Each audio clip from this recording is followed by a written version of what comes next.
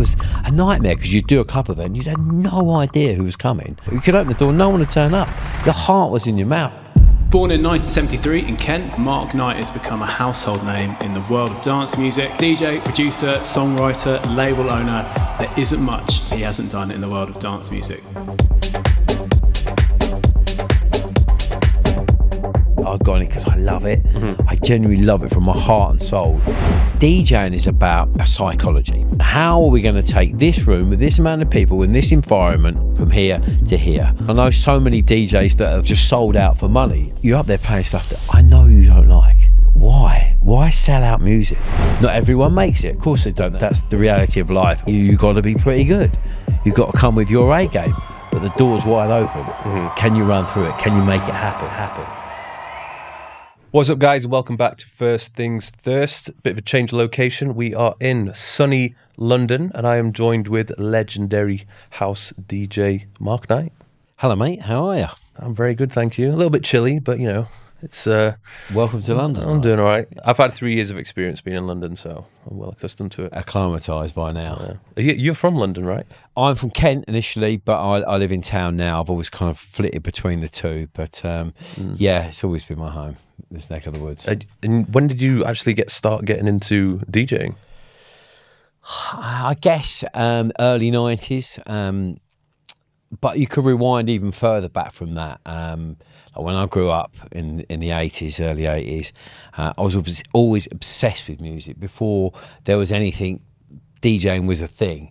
I was just driven every Saturday to go and find and discover new music. So I guess if you want to go that far back, that really is the roots of DJing. It's that desire and that passion to find new music. And I was always planning to my friends, oh, have you heard this? And so I guess you could rewind all the way back to, I guess, 1983, 1984, when I was 10. I'd finish playing football on a Saturday and get the bus into town and just go around all the record stores and discover new music. So I guess you could go that far back. And what was like trending back then? Because obviously I have no idea. I mean, even in the 90s, I was born in 1990. I think I really started getting into music when I was maybe like 11, 12. That's when I started to notice I had like a passion for it. And similar to you, it wasn't just one specific type of music. I was into like loads of different genres. I just knew that when I listened to it, it made me feel good. Yeah, that's what music should do, you know.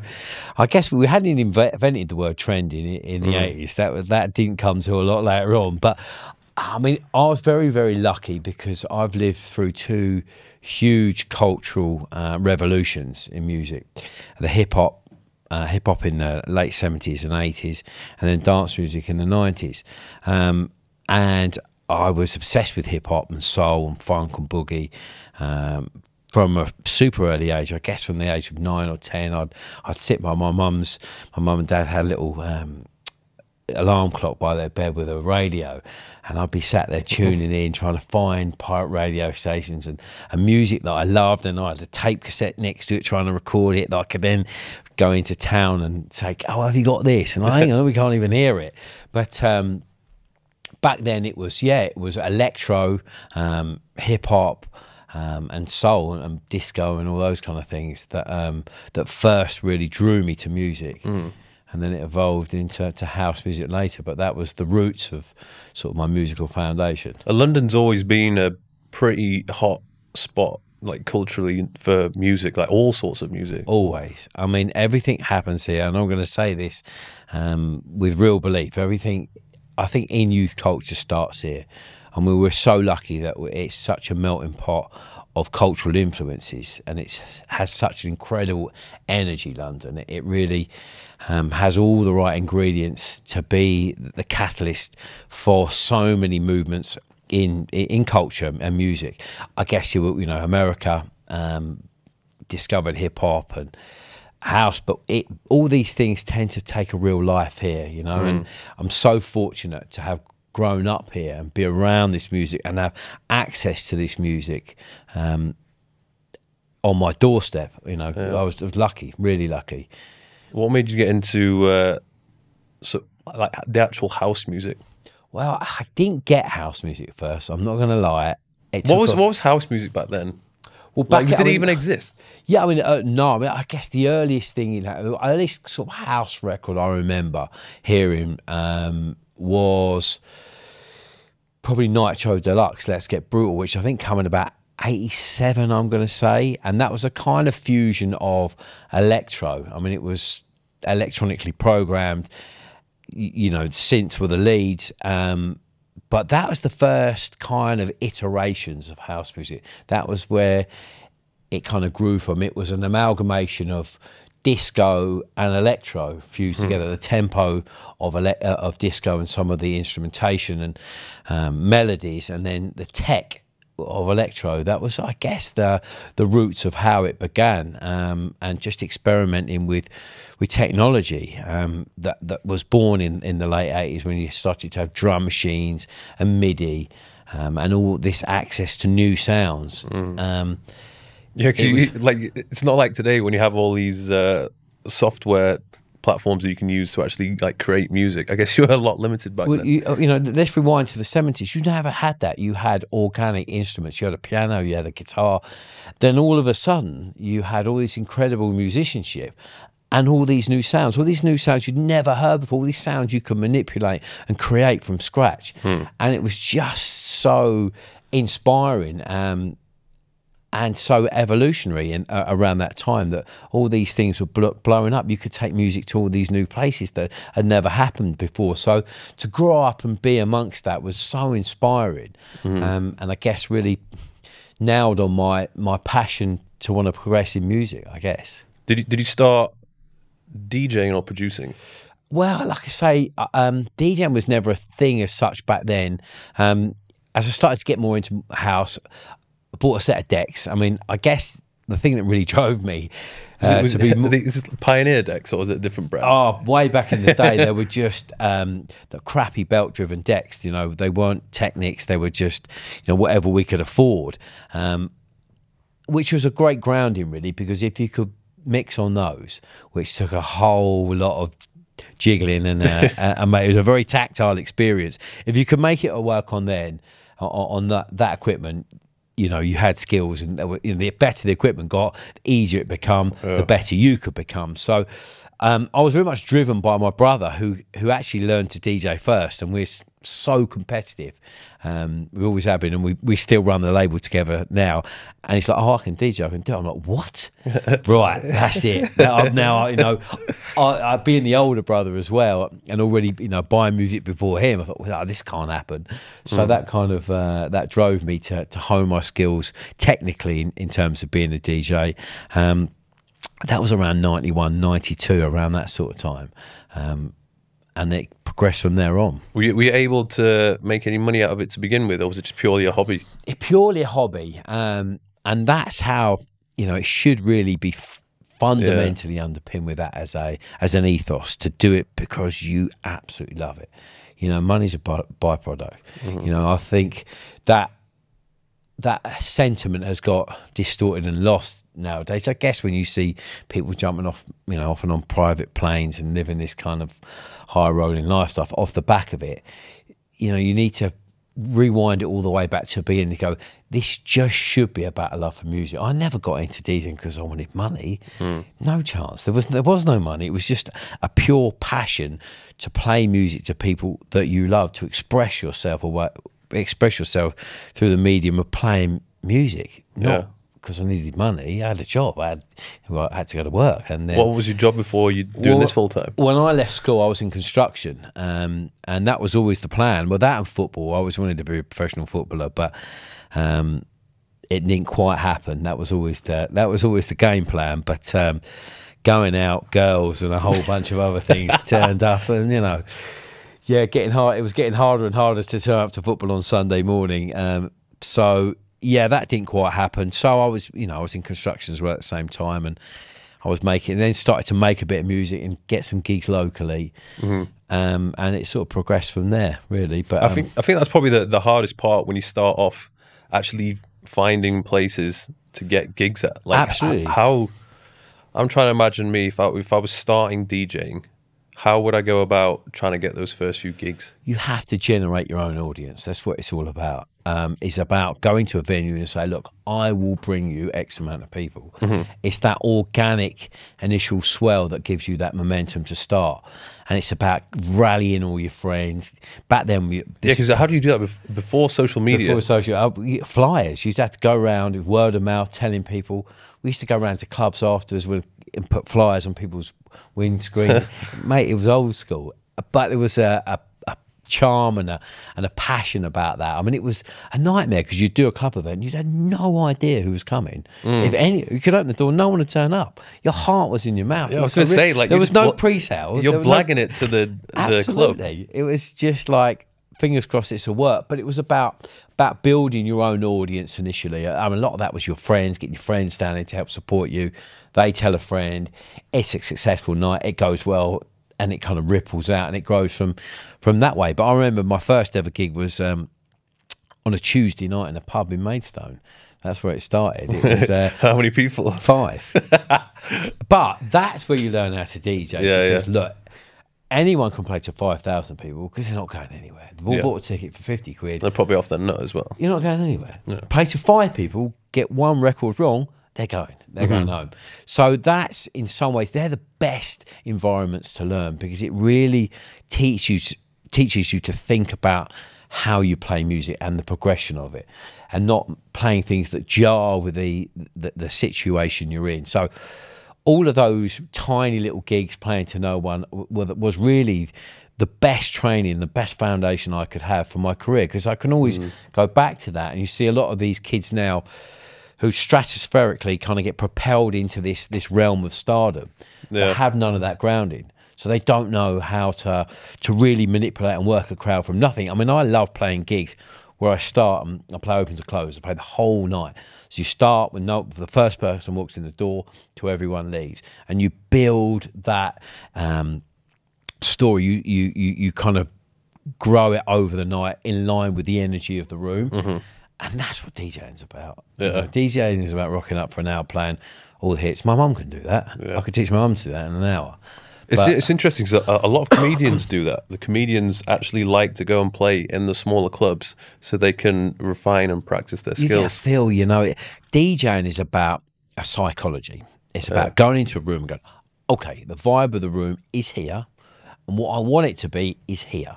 So how are we going to take this room with this amount of people in this environment from here to here with it feeling completely effortless, without anything jarring, no peaks and troughs in energy, this smooth ride musically to the point of where I want it to be. And that's what DJing's about. And in those small rooms, it's easier to get that personal connection. When you're in a massive warehouse, you lose touch of that because initially there's a disconnect in that relationship because they are behind a barrier 30 feet away. So how am I supposed to connect with that?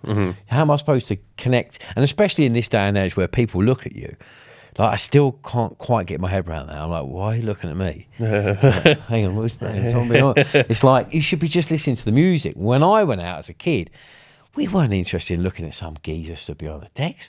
We went out to look at girls and dance, you know? And that, again, that bit's, I think, got a bit distorted and lost in the kind of evolution of electronic music. I think it needs to be more about, don't worry about what the DJ is. You don't need a cue for fun. You don't need to look at me to say, right, I'm going to put my hands up and everyone have fun. Like, you should be lost in the environment that you're in and the music you're in. You don't need a prompt from me. But it's turned into that, and that's the game you play. But yeah, I still find that a bit weird. It is. I mean, I remember when I started going to clubs, and particularly the first few times I went to Ibiza, I think I was like 17, 18 years old, and I had some old footage on a digital camera, which I had, because obviously phones didn't have videos then. And I was watching them the other day, and there was nobody holding a phone. There was no such thing. Nobody. Like, everybody's like properly just like in the zone and just with everybody else. Yeah. And the sad thing is, we're probably never going to go back to that. It's such a shame. I know I have this conversation a lot. I mean, all the best memories are in your mind. You know, no one's ever, let me just get out the phone and dial back to 2012. No one said that ever. Do you know what I mean? So if we could lose that and just be in the moment, that would make things great again. I really believe that, because we had so many brilliant times. I haven't got a single photo to back that up. That statement, not one. That one doesn't. Thank God, to be fair, for legal reasons. But they're all the best nights you ever had, and they're all there. You know, and I think we need to shift culture and trends away from being so dependent on that. And you know, so I'm almost under pressure to portray what you're doing and where you are. Just be in the moment. Because it's so much better. I think the only way they could really do that is if, like, on entry, you have to put your phone away. Yeah, I mean, there are clubs I know in Germany that have that as a policy. Oh, is that the what's it called? The high I'm not sure the name, but that's such a great idea, because honestly, back in the day, I guess everyone looks at things retrospectively through sort of rose tainted spectacles, but they were brilliant times. They were brilliant because you had to be in it. There was no second chance. There was no replays. You were in the moment, you know. And it's a shame we've kind of lost that as a thing. Yeah. Going back to when you saying you're DJing, I've always been fascinated by how you have that ability to manipulate the crowd. So tell me a bit more about how you change their energy. Like you said, you wanted to get from like where they are now to this point which you want to get them to. How do you go about doing that? Like what's going through your mind when you're thinking about, okay, I'm going to play this track next and then this track next? How does it work? It's about knowing your music and the energy related to that record. And if you put them in a sequence, what story does that tell over a time span? Now, if you're trying to if you're planning, let's say you're planning an 8-hour set, you've got to know enough music that's relevant for hour 1, hour 2, hour 3, hour 4, and that they all join up. Like, to give you an example, let's say you're at a disco, like a wedding, and someone's DJ, and everyone's dancing about, and then the DJ puts the wrong record on. Even your nan sat down. Even your nan's not feeling the vibe. It's killed her buzz, you know? So that's a kind of a very extreme example of it, but it's about knowing your music inside out, so you don't get that as an outcome.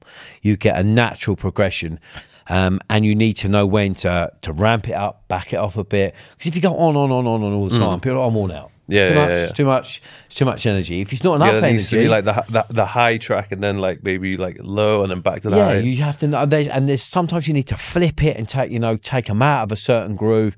But it's all that psychology of just being connected to the room, knowing, okay, I can push the envelope for this long, because I can, you're looking around, you feel people's energy. It's all about that, it's about just picking up on that, understanding where you think they're at. And that just comes through experience. You can't teach anyone that. It goes back to the days of playing on a Tuesday night in Maidstone, where there's 5 people in there going, all right, I need to think about every single record here.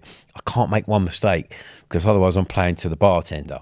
So it goes back to that basic premise of just understanding your records, picking and choosing them, so you create this seamless flow of energy. Do you have all these tracks in your head, or is it all like organized in the? Because I've seen DJs, they have like the I don't know if they still have that, but they had a booklet of like. Yeah, I mean, we don't use CDs so much now, but you have playlists within CDJs that you can kind of organize into a flow.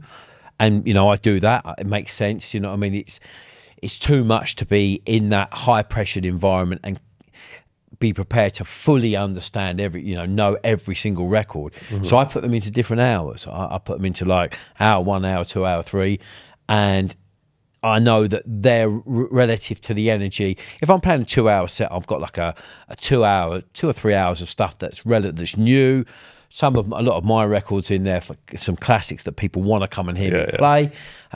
Things that are not out, so that it placates people that want to come and hear brand new unreleased music. So you have to kind of get all that balance and have it in an order that makes sense as a story, because the story has to have a start, a middle, and an end. Like every great concert you go to, no one starts. You don't go see U2 and they do With or Without You first. You're like, oh, we're going to go now. You've done that. Right, see ya. That you work to that point. It's the finale of the set. So you program it accordingly, that it tells a story pro rata to the length of the set you're playing. Very quickly, guys, I want to give a special shout out to the official sponsor of the podcast, the Digital Playbook. This is something which I was working very hard upon towards the end of last year, and I'm happy to announce it is now finally available. This is something which I wish I had years ago when I was working as a personal trainer, stuck inside of a gym, and all I really wanted to do was travel the world and make money online. It'll teach you how to turn your passion, skill set, and hobby into an online money-making machine that'll give you all the financial and geographical freedom that you have always wanted. All the lessons which I've learned, all the mistakes which I've made, all the experience which I have gained, which has led me up to this point in time right now, is all inside of it. And of course, there's a private community full of like-minded individuals like myself who will be there to help each other and motivate you along your way. So if it sounds like something you're interested in, head over to thedigitalplaybook.net. and I'll see you on the inside. Did you ever play tracks that you hate, but you know it's going to get the crowd hyped? No, never, ever, ever, ever, ever. I don't, like I said to you, I didn't get into music for money. I got in it because I love it. I genuinely love it from my heart and soul. So you couldn't pay me enough money to go and play something I didn't like. And that notion, I know so many DJs that have, and I'm going to call it, have just sold out for money. And I know you're up there playing stuff that I know you don't like. Yes, you're getting paid ridiculous amounts of money, but like, why? Why sell out music? That's like got to be the worst crime in the world, right? If you want to go and earn money, go into banking or go into something where you don't have that kind of moral situation. Like, I could have gone on a lot further in my career, been a lot bigger than what I am. But I couldn't sell myself out and sell music out.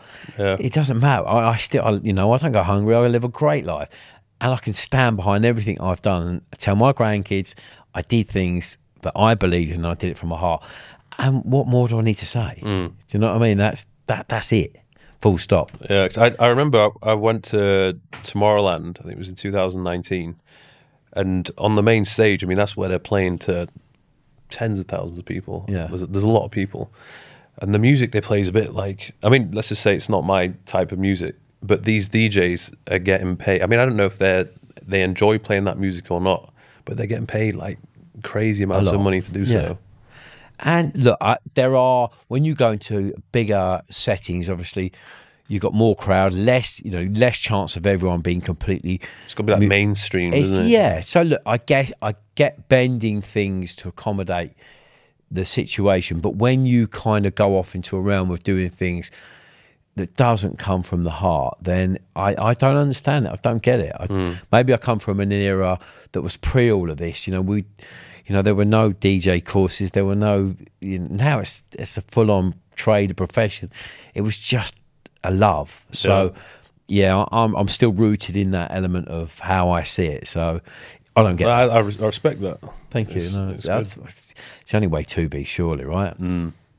Do you recall a point in your career where you thought, fucking hell, like I've made it here? No. Or has it been not really. Quite sort of gradual? Yeah, it's been, I mean, I guess that's why I've had the career I've had, because it's never gone up like that. It's always been this just general ascent to, and the thing I hate doing in life is going backwards. Like I can't go backwards. I can't, it kills me to do anything backwards. It can be small steps, but always forward. And I've never had this huge hit that's kind of gone like this, but usually off the back of that, you come straight down like this. Yeah, you don't want to be one hit wonder. No, I mean, having a hit is a big burden to carry, because the expectation is so high. What are we going to do next? You know what I mean? It's all good doing it once, but can you do it again? Can you do it again? And I've done things that, I love, that sometimes connect on a very big scale, and sometimes just allow me to kind of progressively move forward in steps that don't go backwards, but just continue to go up and up and up and up. And I've kind of had the career over that period because I've not had these huge peaks and troughs in my career, and 25 years later, still with that at the top of my game. I think what made you stand out to me, or when I realized who you were, I think it was when Man with the Red Face came out, because this was when I was at university. I think it was second year of university. Was it 2009? Yeah, 2008, 2009. Yeah. So I was going out a lot. This was in Newcastle. Right. So every time I went out, there was always a guarantee that that song was going to get played at least once. And every time it came on, like me and my friends always got like really hyped because it never got old. Like it was such a sick track. Oh, thank you. I mean, I guess that was, you know, that's been my biggest record in my career. And bigger than Downpipe? Yes, yeah, definitely, because it kind of crossed over to a mainstream audience, but without having a mainstream approach. And that's the sweet spot. If you can do that, then you really win on every level. Downpipe is, and thank you for bringing up, is a headsy record, you know, and if you know, you know. That's, to me, that's like proper house. Thank you. Like gets me in a good, like anytime I want to go out, I always used to listen. That would be like one of the songs that was in the playlist. Oh, nice one. Thanks, man. I mean, yeah, that took a long time to get right. That took nearly a year to get that record right. I remember what because of the vocals or the just the whole production and just the pressure. Like if you're going to work with Underworld, mate, you've got to come correct. You can't get it nearly right. You've got to nail it. And I remember playing at Amnesia for Cream in Ibiza, and I played it for the first time. And I kid you not, Mike, it cleared the dance floor. I was like, oh shit, what have I done here? I made a record with Underworld and it's cleared the dance floor. Really? Yeah, it did, because it's different. It's kind of very progressive arrangement. It's a very clever record. It sort of tells a story over 8 minutes. It wasn't quite right, so we refined it before. Do you know what? I'm going to stick with it. I know this record's right. You might not get it straight away. And now in 2024, we're still talking about it. And it's because we sort of stuck to our guns. Do you know what? The idea of this is right, and it's not an instant thing. It's a grower, and it creeps up on you. But those are the ones that last the test, you know, the test of time. So I was always curious to know, like, you know, man with the red face, like the guy who's playing the sax. Yeah. How that seems like it was the perfect way, or whatever you would call it, that segment of sax. Yeah. Like, I don't think it could have got better. Like, how many times did it take for him just to be like improvising? Well, that's not one take. So what we did, when you get someone in like that who's going to give you a solo or something, you get them to jam. So you don't tell them, you just say, just do your thing. Yeah, so look, we need a 16-bar jam here that leads into a crescendo, the bit at the end. So he'll do 4 or 5 takes, and then we'll just cut up all the bits. Excuse me. And shall I do that again? Excuse me. We'll do about 4 or 5 takes, and then we'll cut it together to get the perfect melodic flow.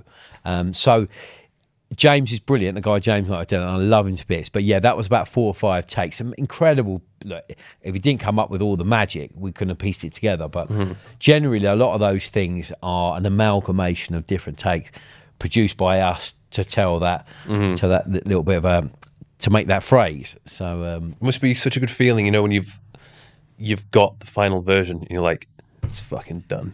And this is gonna. Well, I guess you never really know how it's going to be received. No, you don't. But I mean, you got an indication based on experience, yeah. But sometimes you're like, "Holy shit, I wasn't expecting that." Did you ever get sick of it because you've heard it so many times? Because I know when, mate, even sometimes, I had a pound for every time I played for that.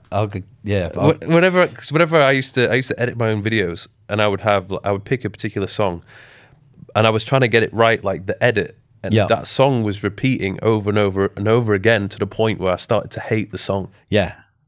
I think when you're making a record, if the idea is super strong, and that's the fundamental, that's the main essence of it, getting the idea right. If you get the idea right, it'll come together in about 3 or 4 hours because the idea is strong. If you've got to try and engineer it into a product, then it's not the right idea. You know, if you've got to kind of crowbar parts into a record to make them fit, you've got the wrong parts. Yeah. It's not the right idea. Stop. And then move to something else. So, yeah, there are times back in the early days where the ideas weren't strong enough. You'd spend ages, but I think, oh, I hate this.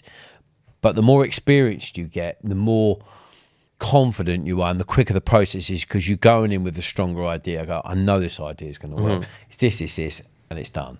How do you get the ideas? Like, do you just think, oh, yeah, I have an idea to do this track. Like, maybe it's at night when you're lying in bed, or maybe after you've done a set and you're like, oh, all of that, yeah. Sometimes you'll play and you'll hear something and you're mixing two records and go, hang on, that's an idea. Or you hear someone else play something, oh, that's an idea.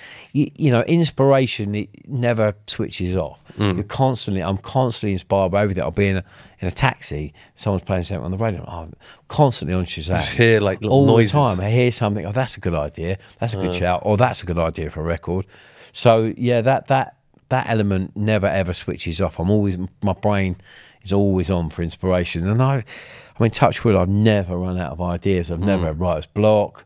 I just haven't got enough. There's not enough release slots in a year to get all the ideas out that I could write. You know, in some ways it sort of stifles me, because you're like, I could do 50 tracks, you know, I could do 100 tracks. So it just on and on and on. I'm just very lucky to. How do you find the balance between being in the studio producing versus going out and about being the DJ? Well, I mean, I have to juggle a lot of things. I'm a DJ, I'm a producer, I've got a big record label.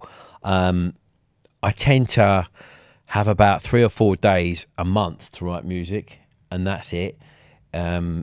Because I'm so quick at doing it, and I know you just go into the studio and then bang, do it in a day, done. And then I road test it and I make tweaks, but it doesn't take me any longer than that. Okay. If it does, it's not quite right. I mean, I suppose over the time, I get an initial idea to a place where I can go and play it one day, and then there'll be 3 or 4 hours worth of tweaks. But that's come through 25 years worth of experience. I mean, some things take a little, if you've got to use a lot of musicians, just the process of recording it, editing vocals, that can take a bit longer. But if I was just to do a straight club record, yeah, a day. So I maybe only take 1 or 2, about 3 days a month in the studio. The rest of the time is running the business, to be honest. That is the biggest element of my week or my month. Is that, because I spend more time working on other people's music than I do my own. I spend a lot of time on ad prod on the music that we sign. That consumes most of my energy. Most of my energy is given on other people's work to build the profile and the success of Toolroom. So how did Toolroom Records come about? Well, it was born really out of the experiences I'd had releasing music on other people's labels, and I just felt really let down by the whole process. I was like, these people can run a bath, let alone a record label, you know, and I could do this better. And I had no idea how to. There was no, here's how you start a record label, volume 1, the book, you know, we just made it up. But I believed in what I wanted to say musically. I had an identity, and I think fundamentally that's key, is to know what you stand for. That's the secret of success in any type of music, is to stand behind what you are and just stick with it. You know, if you believe in something, you do it with pure transparency and love, you'll always be doing the right thing, because that says you. If you try to copy things or you know, follow trend, that's when it begins to go wrong. So it was born out of an idea that I had to own the process, really, because I felt that if I'm going to be successful here, I can't leave my career in the hands of other people. I need to take ownership of this, because if it goes wrong, it's only me to blame. I look inwardly, you know, I can't blame. If things don't happen, then it's down to me to work harder, work smarter, whatever it needs to be. If I need to get through that wall, then I better start running. You know, I'm not going to let someone else, no one's going to do it for me, so I better own the process. So I realised early on that I knew what I wanted to stand for. I knew if I built the right team around me, that I could say something. I could really say something. And the stars aligned very early. My brother, who was working as a car salesman at the time, lost his job, and I said, come on, Stu, let's start a record label. And my dad had just retired at the time as well. Did he like music as well? Well, he'd been in music as well. I mean, when he left school, he was a drummer, and he was in a band, and they toured, and they were quite successful. So he'd been in the music business. He was an artist. He went on into other businesses and did and music was a long time ago, but he was always passionate about music. He'd been in the scene there, you know, loosely, so he understood how it worked a little bit. And he had a real passion for it. So we sat down and I said, look, Dad, I want to start a record label. Can you give us some, you know, help? And he brought a different perspective to it. You know, we were very close to the business in terms of the passion for the specifics and nuances of what we wanted to achieve. But he brought the business acumen to it. It's like, look, we could be selling washing machines here, lads. The fact we're selling music is somewhat irrespective. We need to apply certain principles to the way we apply ourselves to how we do business if we want to be successful and have longevity. So we underpinned it on all the right business acumen. And I think if you get those two factors right, if you have passion and creativity and you marry that with great business principles, you've got a good chance of winning. And we had all of those things. And we stuck to a plan. We wrote out a 5-year plan initially, and we were hemorrhaging money left, right, and centre. But we believed in it. We never, ever gave up. In fact, I don't think we made any money for 13 years. Everywhere, anything we made, we piled back into investing into the business, into premises, into more staff, more and more staff. You know, we had 40-odd staff at one time. I think we're still at 33 now. But we believed in it wholeheartedly, and we stuck to what our initial vision was. It was born out of a shed outside my parents' house. That's why it's called Toolroom. It's where we used to keep the lawnmower and all the garden tools. The tool room. It was just a brick building outside my mum and dad's house. And I was at work and I was doing a little bit of DJing, and I had a flat in town. And I said to my wife, look, I want to take the plunge and go full time and start this label and just throw everything at it. You know, I've got one chance. I'm at the point in my life where I've got nothing to lose. So we sold the flat, and every penny I had, I ploughed into this business, and I built a studio inside the tool room. So we said, well, what are we going to call it? And I said, well, I guess the soul of this business is this room, so let's call it Tool Room. It's a very personable thing to our family, although it's only a shed. And that was how it began, and that's the name behind the story. What is the role of a record label? Because I'm trying to imagine, if I'm a DJ, I've just created a track. Yep. Like, you can't just release the track. Do you have to have it on a label, and then the label has a responsibility to push it out there? Correct. Yeah. In its most basic form, that's right. What we do is we find talent, we find music, we work on bringing that music to be the best it possibly can be, with, if we need, advice, extra production, to taking that product to the best product it can possibly be. Then we create a marketing plan around that record. How do we give that record exposure? How do we get eyes and ears on the product? So we come up with a marketing plan specific to that record. And then we deliver it to all the DSPs, all the Spotify and Apple and so on and so forth. And then we continue to update them.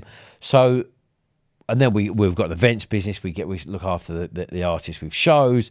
So we're like a kind of 360 ecosystem around an artist to help support them, so they can concentrate on being artistic. We can look after the business aspect of because it's called the music business for a reason. It's not all music and it's not all business. You have to have both facets well and truly well placated for it to really to work and be on songs. So we look after the business side of it, and then we pay people, we look after people, we make sure that they generate money through every possible option in music now, because technology is just evolving constantly, and the opportunities to exploit music are ever changing. For example, Peloton is one of our biggest clients, supplying music to Peloton for their... What's Peloton? Peloton, on the bike. Oh, right, yeah. We got the screen and you... The exercise thing? Yeah. Oh, I should know that. Yeah. So but that's how music's evolving. It's about being across all of these new opportunities. Like TikTok now. Yeah, all of these things all of these platforms need music, or they need product, and we need to be across that. We need to make sure we've got our product there. We're shouting very loudly that you should listen to our stuff. So that's in the most basic form the role of a label. And there is a big difference, between a record label and a record company. Look, we could start a record label now. Go, right, let's call it Cushion Record Label. We're off and running, science and music. But to have a record company with staff and expertise is a different entity. And we're very much a record company, and we're super at the top of our game. Well, last year, 2023, on Beatport, you were the #1 label. Yeah, I think we've been for years and years. That it's great. We celebrate 20 years. And it was a nice little nod to say, hey, we're still top of our game 20 years later. Who was one of the the best signings that you made as a company? I guess that varies really. You know, people we've worked with over a long period of time. We've signed some big superstars. We've done records from anywhere from Coldplay to David Guetta, right the way through to, you know, kids out their bedroom. There are no rules. We don't A&R with our eyes, we A&R with our ears, and it's about, it doesn't matter where you come from and who you are. There's no specific genre? No, there's a specific genre musically, but in terms of artistically, yes, it helps if you're David Guetta. Of course it does. But if you're Johnny Smith in your bedroom and you've come up with a banger, you've come up with a banger. We're the home of bangers, and that's underpins everything we do is finding the right music, you know, within a specific sound. Because again, as I said earlier, it's about knowing what you stand for, that people go to your music, your go-to, without even almost listening to it. When we used to have record shops, you used to have certain labels. You go in there and you'd see the label would be the artwork, you'd see the vinyl, and I'll have another one. Then, do you want to hear it? No, it's cool. I know it's going to be great. I'll just take it. And it's getting to that point where people trust you that much. They see the new pack shot and go, I'll have that new Toolroom release. We'll have that. And that's, you know, a consistency of sound and quality over a period of time. Do you find talent, or does the talent come to you? Like, do they submit their songs to Toolroom, or is it Toolroom's job to actually go find new people? Both. You know, it's a scouting process all the time. One thing we have developed in the last 8 years is we have our own academy, which is an educational business, and that kind of training ground, much in line with the academy system in football. That was the initial idea. You know, I've come through that and understood that process really well, and thought, look, we can replicate this in music, because it's a kind of win for all. We can teach you the real specifics of making our sound. It's not a generalized music production, because listen, you go on YouTube and everything you want to know is there for free. Crack on. Now, if you want to learn the specifics of making the sound of Toolroom, we can give you all the inside intel on how to do so. And you're taught by artists that have had real bona fide high-end careers. You know, it's a bit like going to a football training camp, go, right, today we're doing shooting with Pele. You know, it's a bit different to logging on to YouTube. We've got artists like Dean Ramirez, who I wrote Downpipe with, teaching you how to make the specifics of our sound. So you're learning from the very, very best. You create a relationship with us. There's a direct conduit between what you're doing and the record label. And if you're good enough, we'll sign you and you're on the label. And if you're not, at least you've learned from the best of the best. So it's a great model that feeds into the ecosystem of how we find artists. You know, look, not everyone makes it. Of course they don't. That's the reality of life. I mean, you look at the football academy system, it's 1% of the 1% that make it. And it's a bit like that in music. I'm not going to lie. You got to be pretty good. You've got to come with your A game, but the door's wide open. Can you run through it? Can you make it happen? And we'll give you all the tools to at least try. So that's a big part of our scouting process. Of course, we have artists globally that we're friends with that make the sound of what we do. We have relationships. We put them in recording contracts. So it's a kind of multifaceted approach to how we get music. But we need to be across all of it if we want to be the best of the best. How does it make money?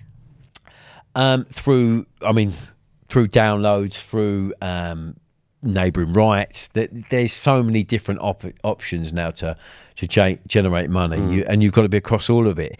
It's a tough market because not only is the ticket price very low, like for example, if you stream a record on Spotify, you get 0.02 pence for every stream. Now you've got to do a lot of streams to make any money. But that doesn't mean to say you can't. You just got to have great music, and you've got to have a lot of it. What happens when you download a song? You get the money, you get the sale of that. You make more money via that. Because I download the majority of songs I listen to on my iPhone. Yeah. But then it technically no longer becomes a stream, does it? No. Then you bought it, then you own it. That's your copy of the record. So and then we get. But I've not bought it though. I've just downloaded it. No. Like if I've downloaded something on Spotify. Well, it depends where you've downloaded it from. See, that's the challenge we face, because I would say conservatively, we're working on the basis of every record one record we sell, let's say 1,000 are downloaded illegally. Now, let's say we opened a jean shop. So if I'm going to open a jean shop, for every pair of jeans we sell, someone's going to come in the shop and nick 1,000 pairs. Fuck. You know, well, this is from like the torrent sites, like Pirate Bay. All of that thing. You're working, you're running. It's very, very tough. I mean, when things went digital, don't do it, guys. Don't buy them. If you're listening at home, cut that out. So it's tough. You're running uphill, and you've got to run fast. But I think with the growth of Spotify and Apple and Deezer and all these sites now, and music becoming more affordable and more well organized. You know, if you subscribe to Spotify, you've got every. Oh, I've got my own playlist. I've got there's an Ibiza playlist which has, I think it's got like, where is it, like 50,000 followers on it. Yeah, you got 10 of your songs on there. Oh, thanks, mate. Well, there you go. You put it back. Love that, Mike. But there is, you know, now we've shifted to that model that people know, well, if I pay £10 a month, I can have every record ever made. I mean, as a kid growing up, that would be like the biggest dream ever. Yeah. I mean, I pay £10 for one record, let alone every record ever made. Yeah. But still not everyone's there. It's still a long way before we go back to the heady days of physical product where there were no pirated music. You know, we made a lot. Well, it was just pre-Toolroom, so unfortunately we just missed that heyday. But, you know, when you're selling a CD or a vinyl for £18, you're making a lot of money. Yeah. And that's the only way of consuming it. When they were selling millions and millions of albums at £20, it's a lot of money. Yeah. But unfortunately, we're in a different landscape now. It's great that people can have access to it. That needs to be married with a conscience to support music, to give it longevity. But most of the DJs, they're buying songs from people. That's like the main one. Yeah. I mean, not everyone does still. People, you know, people sharing music, people still downloading it from illegal sites. And I'd feel pretty bad if I was a big time DJ and I hadn't support my mate. I'd feel very bad. Yeah, I think if you've got a conscience and you want this scene to be as best as it can, it's about putting back. You know, I've never, I can hand on my heart, so I've never downloaded an illegal piece of music. Why would I? You know, I love this scene. I love it. I want it to grow and continue. Why would I rob it? So, and it's not that expensive to buy something from Beatport now. It's £1. I mean, come on. Yeah. I mean, the amount of work that goes and love and passion that goes into making that piece of music. If you can't spend £1, maybe you should be, you know, thinking about something else. Which track made you the most money on Beatport? On Beatport, I mean, Red Face made us a lot of money on Beatport. You split that 50-50 and the bit to the sax man. James gets a lot of gigs out of that. We made a lot of money out of that. That was pre-streaming. I mean, streaming makes us a lot more money now than Beatport. What, like something like Spotify? Spotify, yeah. Spotify is our biggest revenue generator by a long way. For you personally, and then for Toolroom? For Toolroom, yeah. We do what, 8 million streams a week. 10 million streams so every release from Toolroom, you will get like a cut, which you, as the company, keeps, and then you will dish out some to the. Yes, that's right. The DJ. Yeah, that's right. There's a percentage split between label retention and artist. So yeah, and the main thing is where this industry tends to go wrong is there's too many record labels, not enough record companies, and no one really gets paid. But where we have paid everyone since day one, every single penny they're owed. Because if I don't pay you, how can I go back and say, can I have another one? You're gonna say, you get a bad reputation as well. Yeah, no chance, Mark. But there's so many record labels that don't adhere to that, and it's a shame because that doesn't help support the scene at all. I have a question for you guys. Do you take supplements? And if you do you really know what supplements you should be taking? You see, this is a problem I had for years. I would walk into a supplement store, I would buy loads of random bottles of supplements and just pop pills every day, hoping for the best. But in reality, I had no idea whether or not I should be consuming these supplements. That is where Bionic came into the picture and solved that problem.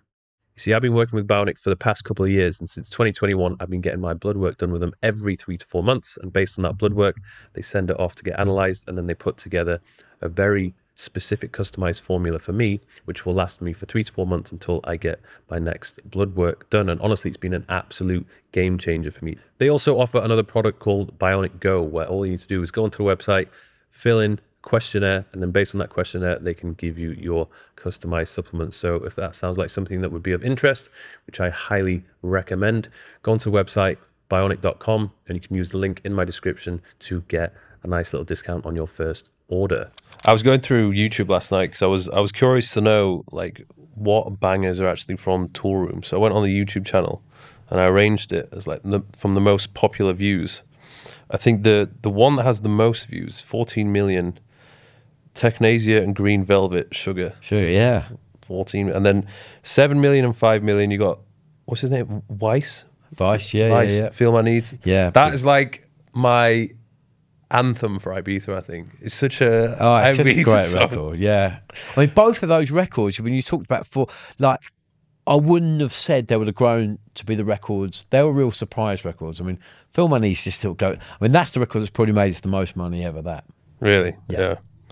And then Slash and Dope. Yep. That Anguilla. Well, yeah, do you know 3.4 million views for that one. Okay, but that's a banger though. Steel drums are. Yeah, I mean that's just on our channel. I mean, a lot of people, you'll go to a lot of other sites that that have used our music. Well, there's one with yours, Your Love, the original club mix, 14 million views on some random channel. Yeah, that's right. I mean that's quite a bit of ad revenue money. That absolutely, yeah, and it's our job as the record label to be across all of that, to find all that money, again, to pay the artists. That's what a record company does. We have to be across every opportunity to generate money for the artists. Go and collect that money, have relationships, have accounts with all these platforms so that we can, look after the artists. So even if that's on another channel, you still get the ad revenue from it? Yeah, we do. Okay. And then you've got a few other ones, obviously Downpipe, Cody, I Feel It, Into My Life, and Man with the Red Face. I was wondering that you've got the one which I used to listen to a lot, the Sandcastles, and you've got the Love, that Florence and the Machine remix. Yeah. Why is that not on Spotify? Clearance. It's a good question. It's Florence and the Machine, because we licensed that. In fact, the reason how we did that record was to generate revenue. All the profits we gave to that. At the time when that happened, there was a big tsunami in Japan. My wife's best friend is Florence's manager, and she's known Florence forever and ever. In fact, when Florence was starting, my wife used to drive around to do all pub gigs in South London. And we were just chatting. I said, we should probably do something about this. I said, look, give me the parts to You Got the Love, and I'll do something with it. And we gave all the proceeds to the tsunami appeal in Japan. So I think that's probably a licensing thing, because we just licensed the parts off of I can't remember if it's Sony or whoever to do that. So maybe they've not re-uploaded it, which is a shame, because it is a shame, because that needs to be on my playlist. Yes, I'll look into that. How do you ever find you have issues with licensing? If maybe you heard some vocals from like an old song and you were like, oh, I want to use those vocals in this modernized house track that I want to do. You have to get permission from them to use the vocals. And then they might say yes, no, maybe. Absolutely, yeah. Because that Alex Wan, he had a hit last year, the Milkshake song with Khalees. And I think they were clearly it wasn't on Spotify for a while, but I think now Khalees has been like, okay, yeah, you can use the vocals, and then now it's on Spotify, and then she must, I assume, get a cut from the revenue that's in. Yeah, no, you have to do it. A lot of labels don't do that, but because we're so present and we're so vocal that we can't, and it's not ethically, it's not the right thing to do. If someone was to go and sample my work and not pay me, I'd be a little bit pissed off, I'm not going to lie. So, yeah, we go through the process. We've got a business affairs team in the office that look after that. If someone uses a sample, we'll then approach the people who own the sample. And then there's two halves of a record. So you've got the master side, which is the actual audio. So let's say you sung a song and I wanted to sample it. That's great, love that, Mike, I'm going to sample. But you didn't write it. Say Jasper wrote it, right? Oh. So I'd have to go to you or whoever owns the master side, what we call the master side, the audio, say, is it okay we can use it? And you're like, yes, you can. It's 10 grand to use it, and you pay us this royalty, right? Then I've got to Jasper and say, can we clear the publishing side? And he'll take a percentage. So there's two parts of a record. And again, so it can get pretty expensive. It can get very expensive. It's better off just finding someone to do the vocals in the studio. Correctamundo. That is but the kind of view on that has changed a lot, because initially it was like, no, we don't want to do it. It's loads and loads of money. But now people realise that it's a great way of reinventing them as an artist. Yeah. It's a great way to generate money without doing anything. You know, people have become less obtrusive in terms of their position on clearing things, and more open to doing things. Some people are pretty hardcore about it. It's a straight no. A lot of time they'll say, I'll take 100%. And they're in every right to, because if it's their piece of music, you know, you can be like that. But it's become easier to clear samples now than it was back in the day. Back in the day was just a process that could take years. You know, if there was 10 people writing a record, you had to go to them and say someone had died. Then you had to go to their estate. It was long. Yeah. It was a very, very long process. It's a lot more streamlined now, and people are more receptive to that as a concept.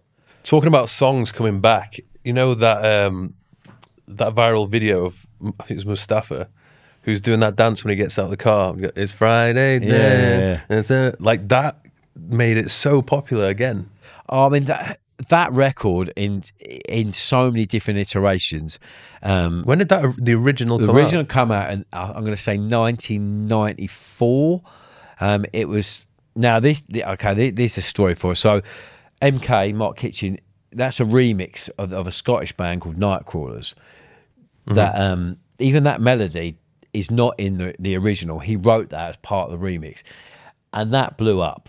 So I don't think Mark, apart from his initial remix fee, has ever seen a penny more. That's when you remix it. This is you know the issue that it can be, unless you negotiate some element of publishing, which is tough to do on a remix. But that has blown up so many times and made the original Nightcrawlers band so much money. I mean, I guess they paid him, I have no idea. Mark, you probably hit me up and let me know. Let's say they paid him $3 grand back in the day, which is a lot of money. That's made them millions because they own it. They own the master side, they own the master and the publishing side of it. You've just done a brilliant job of spinning it, but we own the original piece of music. That's mental. That has been, and that record has been sampled so many times. That was a great piece of A&R skill commissioning that remix. Let me tell you, for the band. What? Because you've done a few remixes, and obviously a lot of artists do remixes. Why would you want to remix an existing song instead of just going off and doing your own song? It's a fair point. Sometimes there's a record you just love, and you think, do you know what? I can spin this in a way that makes sense. That has to be the driver of taking on a project. You think, hey, will this fit into my live set? Is this something I can add to this project?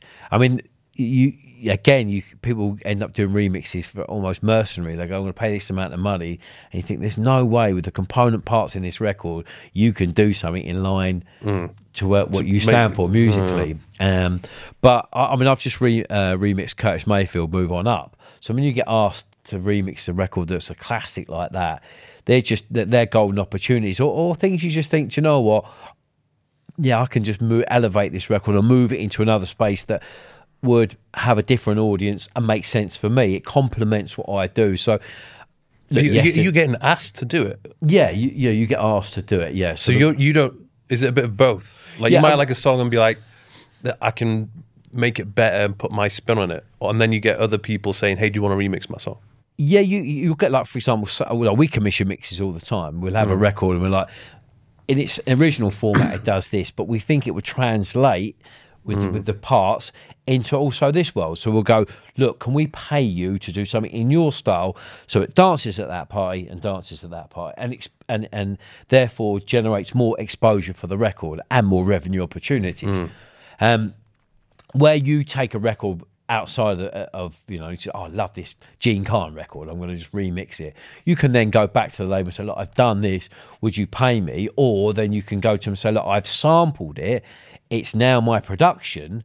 Would you clear the sample? So they're two different kind of things. But yeah, I get asked to do remixes all the time, and you can't do too many because it does rob you of a lot of inspiration. I remember when I initially started as an artist, I was so skint.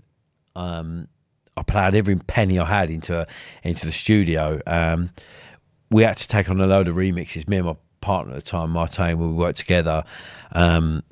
We did about 20 remixes in a row one year, and it just killed us. They were they were brilliant. We did Sandcastles. We did a whole bunch of stuff that massively elevated our profile because we piggybacked on bigger artists, and therefore give us more exposure. But we then came to do our own record. We're like, fuck, there's nothing left. We've given all of our best ideas. We've given away. There's nothing in the tank, and it made us and broke us all in one go. So remixes it's about just picking the moments within your kind of release schedule to say, okay, there in the year I could go and do a remix, I could go and do something. I've got a gap in my productions, but primarily it's I think it's better to concentrate on your own productions. There's more longevity with content that you own yourself. I can imagine it is it's a great way to build your own following and awareness. If you can already find a very popular track and somehow work your magic and make it even better, yeah, for sure, then boom, like everyone's like, that's fuck right. Remix that, like shit. Yeah, oh, absolutely. If you pick the right thing and you add the magic to it, then yeah, it's a quick win. Where's your favorite clubs in the world to play at? Oh, where have been the best? I love playing in Bulgaria. I'm not going to lie, I love playing out there. It's unbelievable.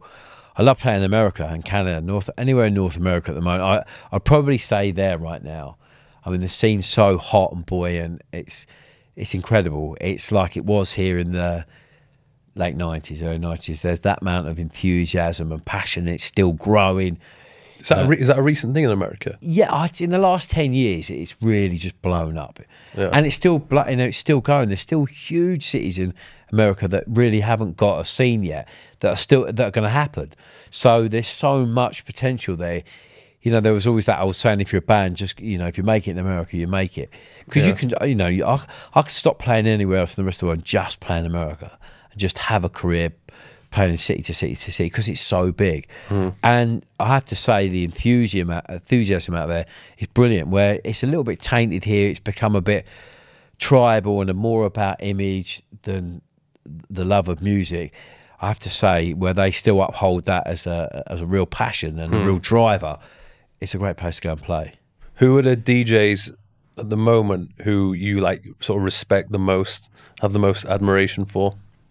I guess Carl Cox, just because he's such a nice guy and he's just stood behind his thing through thick and thin, and I've got massive respect for that. He, again, another guy who does things purely driven by love. You can feel that about his energy. Everything is passion driven. And again, the same thing with Louis Vega. He's very much in vogue now, rightfully so. He's been doing it for 25, 30 years, stood behind what he stood for forever and ever, and absolute master of it. So I guess those guys.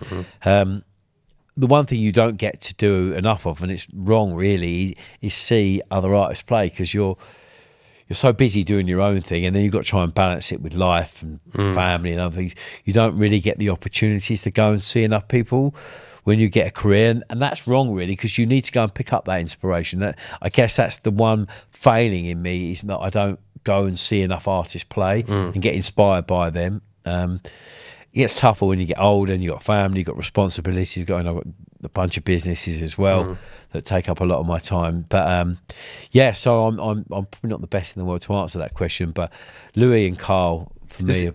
Does Carl, because he had the residency at Space in Ibiza, and then Space changed to High, new ownership, and then because of that, did he stop?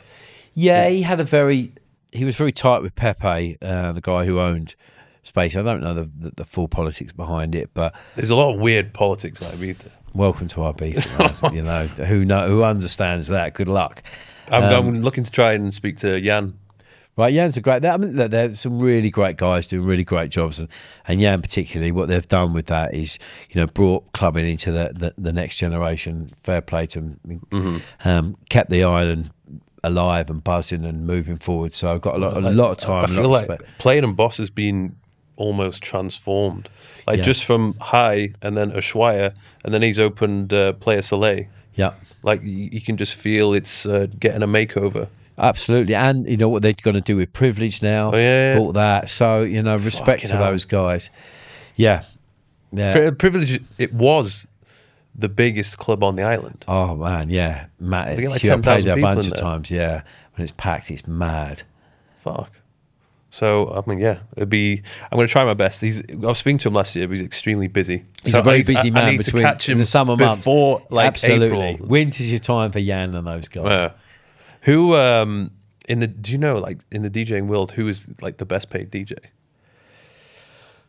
Probably David or Tiesto, I'd say. Still Tiesto. Yeah, and Tice loves it, man. Again, someone top guy. Again, I've never met anyone who loves DJing so much. He would play every day, 365 days of the years if he could, and because he just loves it. I mean, you know, he's not getting Tiesto or David? Tiesto, yeah, he just loves it. Yeah. Good luck to him, man.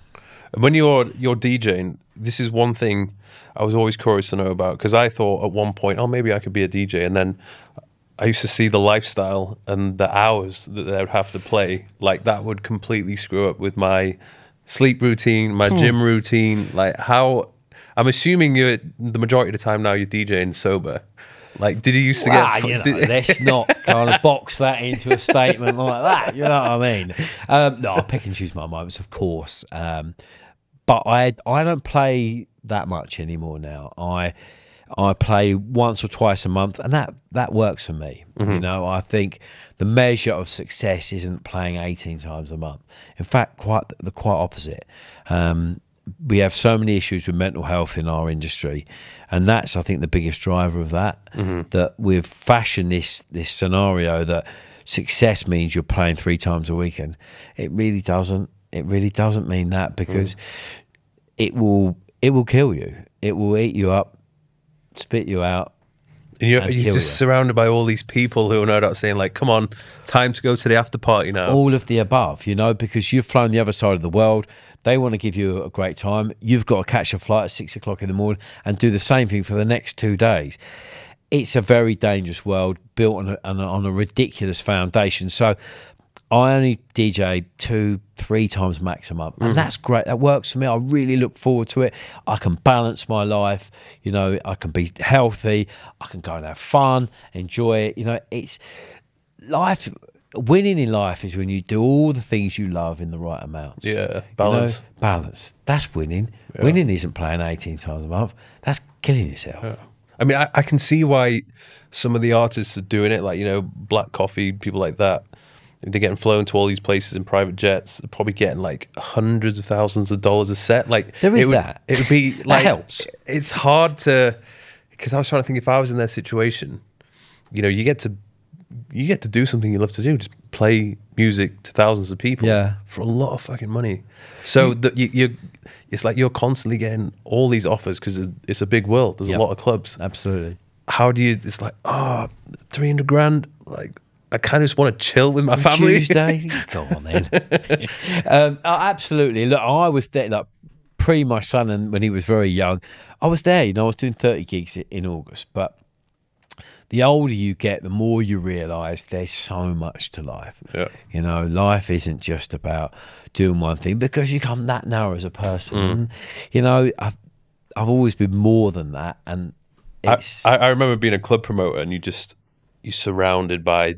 There's definitely a specific type of people, and it is a bit narrow, and it's not. Yeah, it's not the healthiest environment. You know, we all can all fill in the blanks.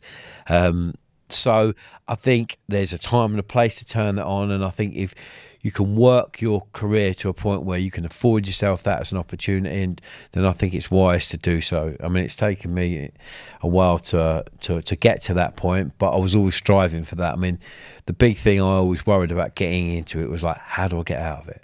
So we're going in. It's all good fun then when you're, 25, 26, running around the world. How do I get out? And how do I get out gracefully? Like, no one wants to see the heavyweight boxer going and getting his head bashed in every week. Yeah. No one wants to see the DJ falling off the cliff, playing awful gigs when they had such great profiles. So I built the label alongside it as my exit strategy, as my plan B. Always had a plan B because that's smart. And I'm like, now I don't need financially to DJ. Yeah. I do it because I love it again. And that puts me in a great place. I don't do it because I've got to pay the rent.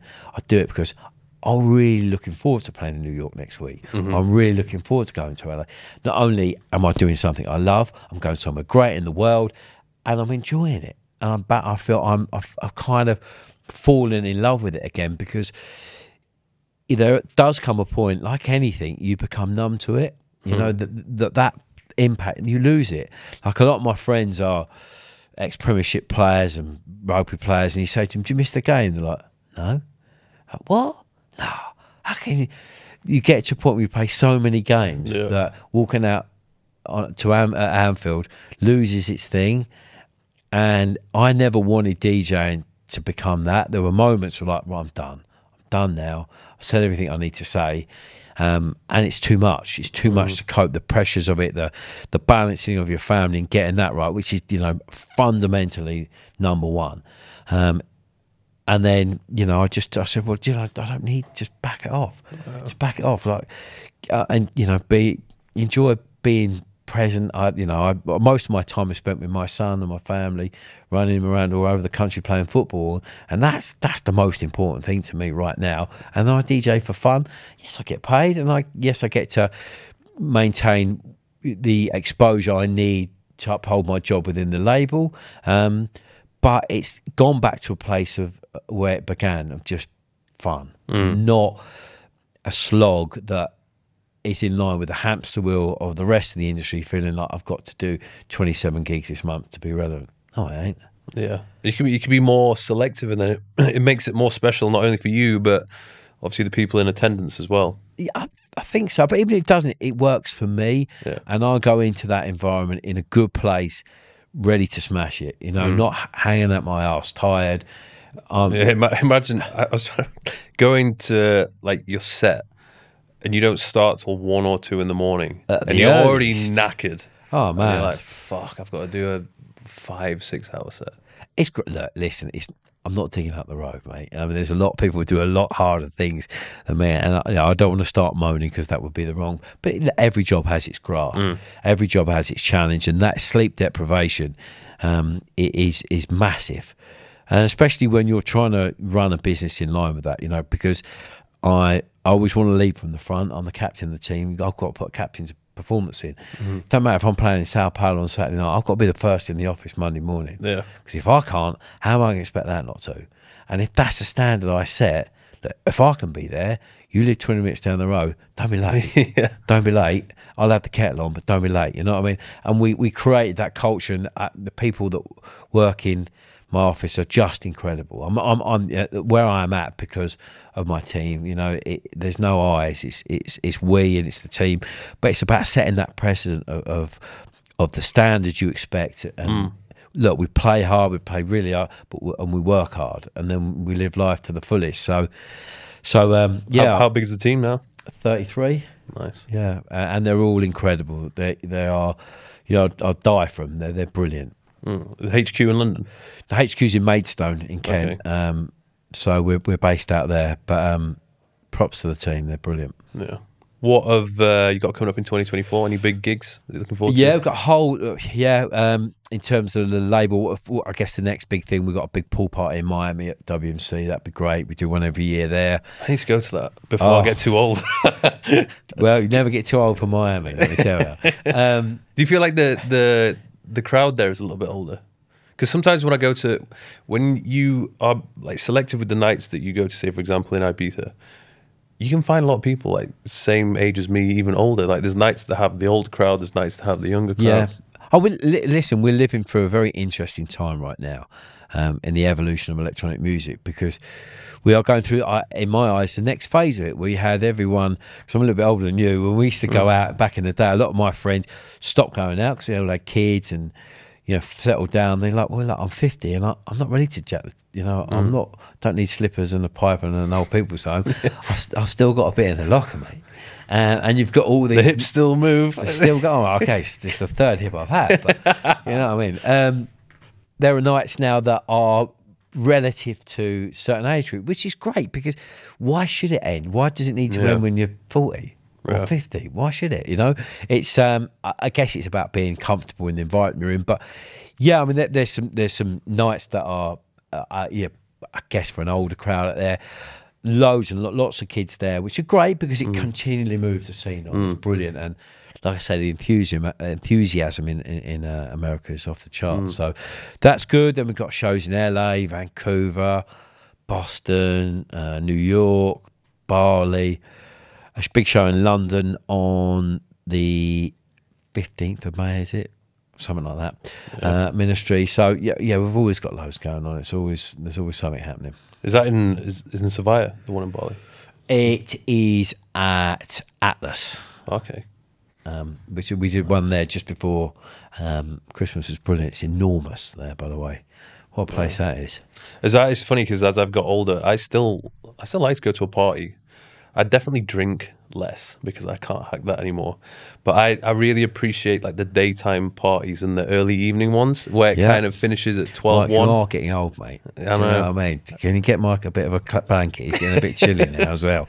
No, you go out with a Zimmer frame. It's true. That's become a thing now, which is great. I mean, it's just new iterations and evolutions. Day parties in London are the biggest thing at the moment. We're doing a big daytime show at Coco in October, which is great, again, because you are done by 12, by sometimes 10 o'clock, which is brilliant. You're back for match of the day. Everyone's a winner. Speaking of football, you started a new business venture. I have, yes. Segue nicely into that. Yes, it's called Ballers. It's a project that I've started with some footballers, Bobby Zamora, Rio Ferdinand, Mark Noble, and some really, and a guy called Nick and Danny. Its first site is at Blue Water, which is just outside of town. It's a football experience. It's kind of multifaceted experience. It's a huge dome. It's got a 7-a-side pitch. And when you play on the pitch, you've got all big screens around, so you get real-time playbacks of your goal. You come out the tunnel to the music. When you score, all the effects go, all the lights go off. When you finish, you get all your highlights emailed to you. You get a heat map of what you've done, all your stats. So it's kind of like football on steroids. And then indoors, you've got a skill zone where we've got a target wall, we've got head tennis, we've got all this incredible tech, these brilliant football games. So we are running it to sort of facilitate football at every level. In the daytime, we've got little kickers, little ballers, should I say. We've got walking football, we've got community staff, we've got special needs staff. We have then got local football. We're running our own academy out of there. And then at weekends, it's for parties. Hire it for party, kids' parties. You come in, you do a bit in the skill zone, you go out on the pitch. It's incredible. Get a chance, look up, go to our Instagram page, Ballers. It's very exciting. It's brilliant. This the first one's going to be in London. First site opens in May, on the 17th of May. Really excited for that. We're already in talks with 2 other venues as well, 2 other sites, which is great because I'm finally doing the 2 things I always wanted to do: football and music. So nice, it's exciting. It's great to take all the kind of acumen and understanding you've got through business in one world and then transfer it into something else, and then again in something you're massively passionate about. So I'm loving every minute of it at the moment. Is Rio Ferdinand's involved with that as well? Yeah, Rio's involved, Bobby and Mark, and and big up to Nick and Danny as well, and Parker and Ben and all the guys are making it work. But and Sam as well, great team behind that, brilliant team. All top lads and top projects. It's so excited for it to launch and people to come and see it, because it is of one of a kind. Nice, man. Thanks, Thank you. I appreciate that. Keep doing what you're doing. Thank you, mate. And, Thank you for having me. Everyone can find you Just search for DJ Mark Knight. At DJ Mark Knight, yeah, all the same. All Instagram, Twitter, all that stuff is all just the same. Yeah, come and follow me running around the world doing stuff. And buy the songs from Toolroom. Stop downloading illegally. There's one thing you're going to take away from that today. Hopefully it's that, because it helps emerging talents. It helps us scene. If you're a fan of music, then just do the right thing. Subscribe to Spotify or Apple. It's pittance, and you've got every record ever made. Not a bad deal. And check out my playlist as well. Ibiza House Music 2024. Absolutely. Thank you very much. Brilliant. Mark. Thanks, Mike. Nice one, mate.